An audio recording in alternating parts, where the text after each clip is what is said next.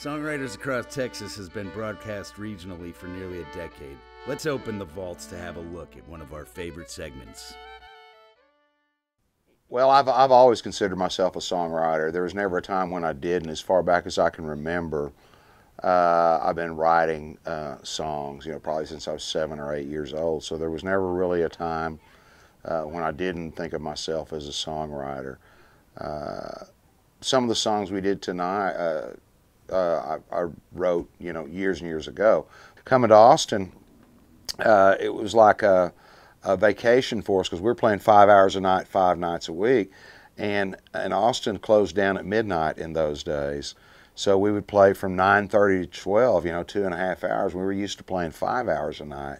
So this was like a piece of cake for us. We came here and it was just really nice. And part of the thing that really got Austin on the map was because it closed down at midnight, and all the bands would quit playing at midnight and then sort of go to somebody's house for a party where we would pick, sit around, play guitars or fiddle or whatever, and write songs or play songs that we'd written. Darryl Royal was a person who always had an open invitation for songwriters and pickers to come to his house after midnight when we got through playing. Townsend Miller, another guy who would organize these kind of picking sessions. And I think those picking sessions were really at the heart of the early days of Austin music in the early 70s. The guy that really inspired me in Austin was Kenneth Threadgill. When I saw Kenneth Threadgill, I knew that I needed to be in Austin. I said, if this guy can make a living, have a band in Austin. He had a band called the Velvet Cow Pasture at the time, and they were really, really good. And I heard him, and I went, shoot, I got to move to Austin. I came down here to something called the Dripping Springs Reunion, and I saw Kenneth Threadgill. It said Austin's own Kenneth Threadgill, and I saw that, and it knocked me out. This guy was yodeling and doing Jimmy Rogers, and he had hippies in his band and everything, and so it was just, I thought it was so cool, and that's exactly when I made plans to move back to Austin. I'd been in Austin already for about 6 months before, but I said, I'm going back to Austin,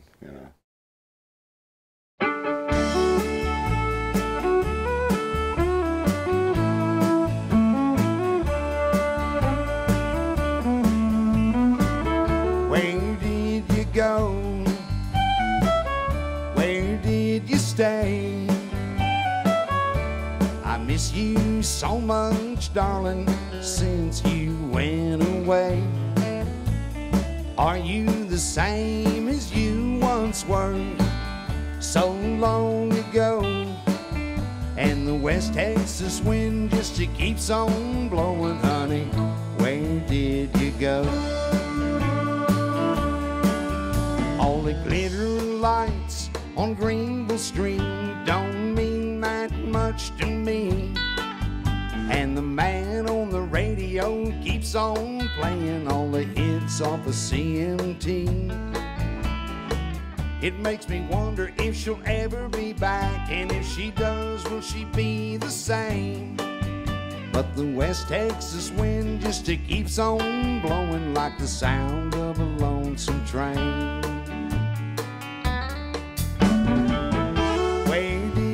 Go? Where did you stay? I miss you so much, darling, since you went away. Are you the same as you once were so long ago? And the West Texas wind just keeps on blowing, honey, where did you go? Johnny X.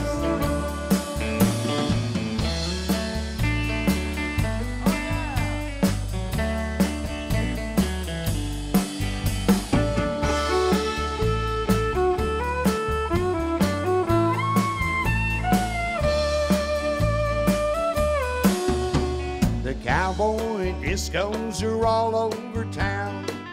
Was she there all the time? And the rodeo and cowboys in Amarillo, have they treated her a little unkind? All the urban cowpokes in Pasadena with their smog and mechanical bull, but the sound of while the fiddle just keeps on playing. Does she think they're a little too dull? Where did you go? Where did you stay? I miss you so much, darling, since you went away. Are you the same as you once were so long ago?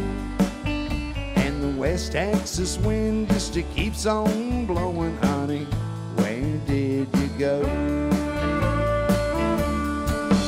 And the West Texas wind just keeps on blowing, honey.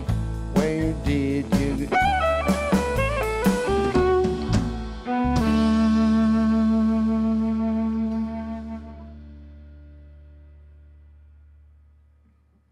There's sort of the Rolling Stones were doing stuff that had country flavoring to it. Bob Dylan was putting out sort of a countryish album.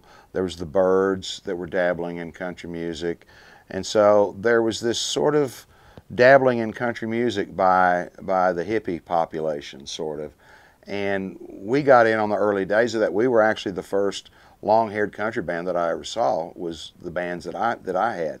And by the time we came to Austin, we had been doing it already for a couple of years, and it was right. Austin was ripe for the same thing.